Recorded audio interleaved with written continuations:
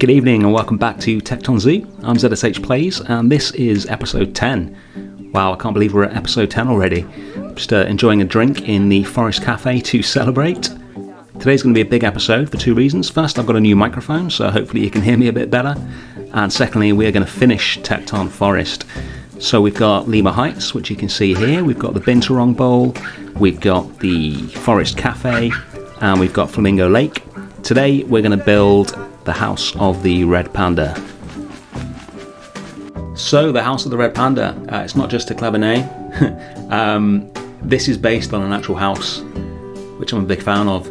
I saw it and I thought straight away that it would make a really good habitat. I decided that the Red Pandas would be the species that we put in there. It's modified, of course. I'm not just going to build a semi-detached house and stick some pandas in it. We'll be changing it to suit their needs and those of the guests. It's going to be on 2 levels, so there'll be ground level viewing, access through the front, and then there'll be gallery viewing as well, so that when the pandas are climbing in their tree, the guests will be able to see them at eye level. The 2 towers that I'm building here are part of what would be a stairwell, I think, in the original house. But here what's going to happen is there's going to be a climbing frame inside it, so that from the balcony, whether the pandas are climbing outside or inside, the guests will be able to see them at eye level. They don't climb as much in the game as they do in real life, which is a bit frustrating, but that's why I've got the ground level viewing in as well, so that whether they're up or down, you can get a good view of them. The original house that this is based on is a modernist build, like I say, but a lot more modern with a small m than the Tekton buildings that I base most of the aesthetic of the zoo on. And there's a bit more ornamentation. You can see me putting some in here, which does sort of break the the rules of the zoo that I've set up, and so I decided to delete it later on. I should discuss really the whole modernist thing, with the caveat that my knowledge of this extends mainly to Googling, which is always dangerous. But as far as I understand it anyway, modernism came along in the 1930s, was a movement, as I've discussed before, to make buildings with all the new materials that were out at the time, i.e. reinforced concrete, plate glass, and things like that allowed you to make buildings in all sorts of shapes that people had never seen before, and was pretty amazing. And then it got pretty popular, and I think in around the 60s, as a movement, it was sort of replaced by what was called brutalism, which was a new way of building which stripped back the sort of design aesthetic of modernism even more. So rather than thinking that anything that goes on the building needs to have a function, and then how can we make it beautiful, from my understanding anyway, they were more everything has to have a function, and the function is the beauty, regardless of what it looks like, which is why most brutalist buildings tend to have a small sort of following of people who love them, but the general public at large tends to think they're pretty awful. So if you think of, especially if you live in the UK, all those 60s and 70s council buildings, high-rises, car parks, supermarkets that are all just blocks of unpainted concrete with all sorts of crazy things coming off the sides, and it looks like it was designed by somebody who was asleep at the time, that's brutalism. I think it was popular because it was very cheap to build, in my extremely uneducated opinion. And please let me know in the comments if you have any better knowledge of this than me, because like I say, Googling and Wikipedia can only take you so far. But eventually it was replaced by the sort of modern with a small m style of building that we have today, which I believe is known as postmodernism, whereby they've retained the new materials that we use in this zoo, but dropped the whole if something doesn't have a function it shouldn't be on the building thing, and went back to trying to make buildings, you know, as beautiful as they could be, just with ornamentation and things like that, and if something doesn't have to have a function to be on the building.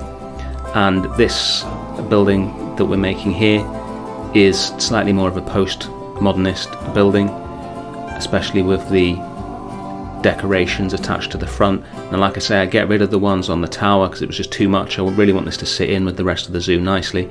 But the the new wooden pieces from the Africa pack up on the balcony, they actually serve a function. They stop the guests falling off. Always useful. So I was able to retain those, and I just got rid of the ones on the tower because they don't really have a function. I experimented with a fabric covering for the roof as well, which is what the original house had, but again, straight away I thought that does not fit, so I got rid of it and replaced it with more lovely concrete, because you can't have enough concrete, especially not in this zoo. The facade at the front that you can see, that is all I'm working from. I had one photo of the front of the building. I have no idea what the sides, the back, the top, anything else looks like, so the rest of it I've just made up. And I think it fits together quite nicely. It looks very simple. The back here, it gets heavily modified later. I just wanted to make sure I had the sizes right for the pandas. And if there are any architects watching, I'd like to apologise for the absolute state of that attempt to explain modernism and postmodernism, but that's about as good as you're going to get from me, I'm afraid. Anyway, let's move on to the inside of the habitat. So inside, to reflect the slight change to the style of the outside, rather than making a completely naturalistic habitat like I've done in all the other enclosures, I wanted to try and build a garden for the pandas. So it's still going to include everything that they need to be happy, and that'll all be built from wood and then natural trees and shrubs, etc. But I wanted to lay it out like a formal garden rather than a natural environment. So we've got a nice water source. I don't think the pandas swim in the game, but in real life they do. They love a good swim, do the red pandas, so I've put in a water feature for them, and that'll have a bridge over it for keeper access, and so they can wander along next to the circular windows for the guests to see them. It's quite shaded, this building. I contemplated moving it, or spinning it rather, so that it was more in the sun, but just from where I'd built the forest and all the other enclosures, this is where this sort of needed to go. I didn't really have the ability to spin it to face in a different direction. It wouldn't really have worked as well as it does, which is something I need to consider more, I think, in future areas of the zoo where the sun is, seeing as you can't really change that. So I've put quite a lot of lights in around the water feature to brighten it up, and now we're just bringing back some more aspects of the front to tie it together.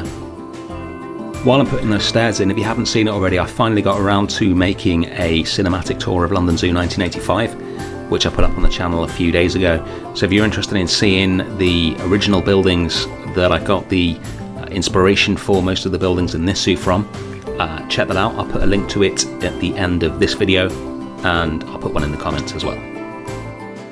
The circular windows are not in the original house, unsurprisingly. That is one of the things that I like to put in the zoo that I've added in there, as well as the metal poles that we use all the time. And that should tie this in nicely with the rest of the zoo. When you look at a real zoo, unless it's only just opened, you'll see enclosures from all sorts of different time periods, depending on how long the zoo's been open, and they've often got very different styles to them. So if you look at London Zoo, for instance, there are things like the giraffe house that was built in the early 19th century, and then you'll have the penguin pool, which was built in the early 20th century, and then something like Land of the Lions, which was built in the early 21st century. So you got 200 years of different time periods and styles and knowledge of building and things like that. So you get all sorts of different areas. That's not something that I want to replicate in this zoo. I want a uniform modernist look throughout, but there is room within that to have different takes on the modernist style. So I'm bringing in some of the aesthetic that I use elsewhere to this build to tie it in, but it will look a little different to the other enclosures in the forest. I hope that you think that looks good, but if not, let me know in the comments, or if you like it, let me know in the comments. Don't just do the negative ones. I'm using those aquatic rocks here again, like we used in Lima Heights. Put the different colours in to match the, I think it's the temperate rock, if I recall correctly, that we're using around the rest of the water feature. Now, I mentioned last week the plans for the future of the zoo and the different areas we've got coming up. So you know that we are looking at building the jungle now that we are finished, or very nearly finished, with the forest. So what I'm interested to know is, when there are more areas in the zoo on the go, what would you guys prefer to see? Do you want to see one area started and worked all the way through and then finished, like we've pretty much done with the forest, apart from our brief foray into the desert for the meerkats? Or would you rather see each week a different area of the zoo being worked on? So we might be in the jungle one week and then the desert the next week, and then maybe the nocturnal house or something the week after. So if you have a preference, let me know in the comments and I'll take it on board. Now, that's a little sleeping area for the pandas. I've got the new little African steps in there, which is looks pretty good. I'm a big fan of those new pieces. This is going to be covered up with vegetation so that the guests can't see them, so the pandas get some privacy because they're pretty shy. And I moved the habitat gate for the keepers so they don't walk straight into it, which wouldn't be great. And now we're making a feeding area for them. We're going to have enrichment feeders obviously, but I wanted a little feeding platform for them, just to get a bit more of the white concrete on the inside of the enclosure, which I've not really done before, and some steps up to it for them. Sometimes they walk up these, sometimes they jump. It's going to be quite the executive house for these guys. Set you back a good few million on the market. Luckily they don't have to pay for it because the guests do. Now we're getting some more of the Tekton style shapes onto the outside of the building. Again, just to tie everything in nicely. These black tops to some of the structure get removed as well. So I went off them pretty quickly after adding them. And then rounding off the back of the enclosure as well. This enrichment item goes really nicely onto this bridge. That was just a complete accident. I was just wondering where to put it. I thought, hey, I wonder if it fits on the bridge, and it lines up perfectly with those fences. So yeah, just a happy accident there. And I'm trying to hide this, what's it called, a rubbing post, I think, into their sleeping area, so it doesn't stand out too much because I think it's kind of ugly. And now we're building the climbing structure. I built it out of these new concrete poles because they're tagged as climbable, but they're not. Well, they're not for pandas anyway. Maybe they need to be bigger animals. Maybe a bear or something would climb it rather than a panda. But I really like the look of it, so I put wooden poles that they can climb up alongside it to get them up there, and then encourage them up here with one of the enrichment items. And now, of course, it's a Tekton Zoo enclosure, so it's going to have a sign with some overlapping letters in the Noto Sans font, which, as you know, I'm a big fan of. This one I really like. I think it's one of the better ones that I've done, especially when it's recoloured to represent the pandas. I thought when the custom billboards came out that I'd be using those for all the signs, because I love a bit of Photoshop, but this font just goes so nicely into the zoo, and with it being recolourable and with you being able to put the letters wherever you want, I find I just end up using this all the time for the main signs, and then I use the custom billboards for the educational signs for the animals. This is just a little bio roof to finish the roof off. We're getting pretty close to being done now. Just some final touch-ups in the garden area, so we're getting some bamboo to soften the inside of the enclosure in the same sort of smoked colour that we used in the forest cafe. And then we move up to the balcony to finish that off. We need to put a barrier up there to stop the guests from diving into the enclosure. So we're going to use the metal poles as per usual, and then incorporate some of the wooden pieces from the new Africa pack as well. So that'll tie it into the front of the enclosure. And now we put the plants in, or the rest of the plants I should say. Now, just while I finish off the balcony and the garden area, I'm just going to show you a couple of new additions to the zoo that I've made in the past week. Firstly, Maurice and his pals now have little statues at the entrance to the desert area. And secondly, I put a webcam in Penguin Palace by the nesting area so that the guests can see the penguins when they're on the nest. And I want to have a feed of that on video screens somewhere in the zoo, and probably the meerkats as well. Now, I know you can't do it live in Planet Zoo, but what I can do is take video, record it, and then put it onto a video screen somewhere in the zoo, which I think will look really cool. So I'm going to try and do that next episode. Let's go back to the front of the building. Well, I'm going to put some plants in. I wanted some planting in the front as well, so we're going to have some plants hanging down from the doorway. A couple of different types, mainly wisteria with this alpine behind it, just to make it a bit more interesting. I stole that idea, saw it a few days ago, and I cannot remember who was doing it.